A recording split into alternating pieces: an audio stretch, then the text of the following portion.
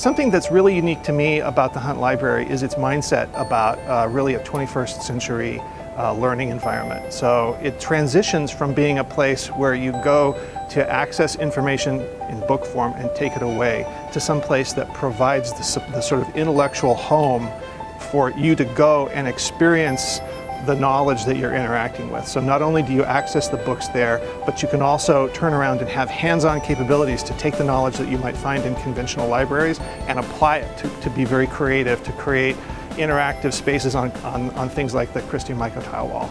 And we'll build a variety of interactive visual pieces that will hopefully push the limits of what computing and human-computer interaction is about.